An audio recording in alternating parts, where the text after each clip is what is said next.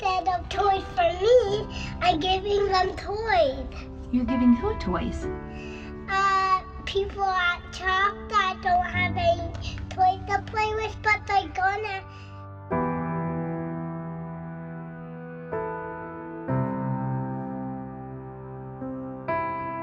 Jillian was diagnosed with brain cancer in April of 2016, at which time we spent quite a bit of time at CHOP. With our time there, we learned a lot about what goes into not only a kid's treatment, but also what keeps them happy. And a big part of that is play and toys and child life programs.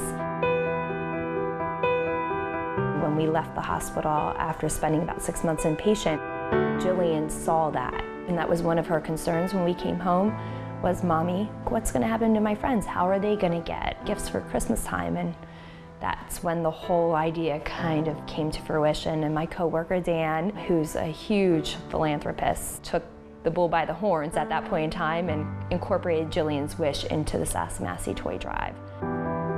The original idea was 50 to 100 toys, put them in the back of a few cars and take them down to the hospital. He's like, Jerry will definitely put some lights and sirens on. Called Jerry, he's like, I'm 100% on board. Year one started with a super modest goal. The oncology floor at CHOP has around 50 beds. So the thought was, if we can make sure that every family had toys for the holidays. So Dan and I talked, and he said, how about 50 to 100 toys? That led to people donating and finding out about it. So we ended up delivering over 3,000 toys. Fast forward in May, it kind of hit us out of nowhere. We went back for a scan. She had felt fine, she looked fine, everything seemed fine. We thought it was just going to be a routine MRI. And that night, our personal cell phone rang. And it was her oncologist calling us to let us know that the disease had spread. That's where Jerry comes into play, knowing that we were told that the expectation would be approximately 6 months left with Jillian. The timing of May to 6 months would have put us somewhere in November. Jerry, pretty much knowing that the toy drive was going to be probably the last toy drive Jillian would ever be a part of, he went the extra mile to just make sure that that day was going to be special. I called him when I found out the cancer was back, and it's pretty aggressive. I could tell he was choked up on the other end big time, but he's like, okay, we got to go all out. My role was, as the treasurer for the Police Association, to say, no problem, Jerry, your ideas, I'm the checkbook. Here you go, let me know what you need. She likes dogs. Every canine unit, I'll get there. Horses, I mean, this is Delaware County. We don't have horses around here. I don't even know what a horse looks like, but somehow he pulls up with horse trailers, like the Clydesdales, like the big ones. 2 helicopters. There was no limits. Everybody wanted to help any way they possibly could. I had never met Jerry before all of this, but upon meeting him, you just know there's people out there that do what they're supposed to do, and then there's people out there that go literally beyond the badge.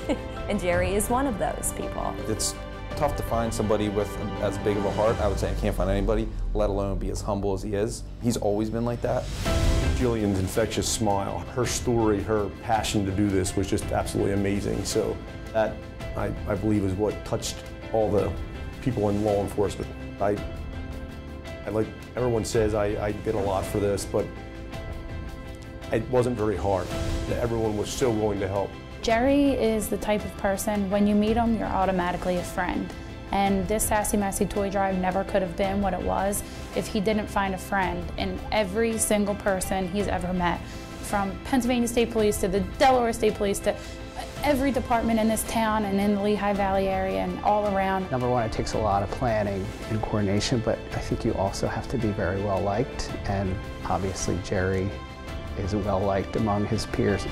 This is the kind of stuff he always does. Obviously this one I know for a fact it was the closest to his heart. 2 weeks before that toy delivery, Jillian chose to go home to her angels. And at first, Dan had reached out to me and he said, we can call it off.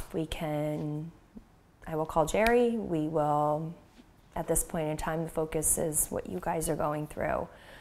But I said, absolutely not. The show must go on for all of us, for Jillian especially, but also for all the people that have been a part of this, and even more importantly, for all the work and effort that Jerry put in to coordinating a day of magic. So Jerry's got a lot of tricks up his sleeve. The day of, you didn't know what was going to unfold. It was always going to be some kind of surprise. For example, the first year, he surprised Jillian with a toy police car, which lit up her whole day. And then last year, there was an added, amazing, just indescribable honor that they put together. We were in the car on the way back from breakfast. He's like, I got a surprise to tell you. I was going to hold it in, but I can't. We're going to make her a full police officer in Ridley Township. What are you talking about? It's like badge number 150, so each of them get a badge number that's forever assigned to them, can never be anybody else, and it retires with them. Badge number 150 will forever and always be Jillian Massey. We're going to have the judge come in and swear her in. We're going to get her full uniform, and the grin on him, ear to ear, over the moon about it. He wanted her to be as close as she could be to him and what he does every day. Jillian and Jerry's relationship just seems so effortless and natural that it's almost like he was an extended member of the family. There was an instant connection between those two. If you were to ask me in one word how I feel about Jerry, I would say I'm in awe. Never once ever did I think I would drive a police car on I-95, lights and sirens, bawling my eyes out. And Jerry made it all possible. Jillian was really the true hero. And I'm extremely grateful, truly honored for this award, but I was not the only person behind this. Dan and Janelle and Jim, they reached out to me and I assisted, but it was absolutely her story. It was all Jillian. The first time I met her, it was like, wow, she's amazing.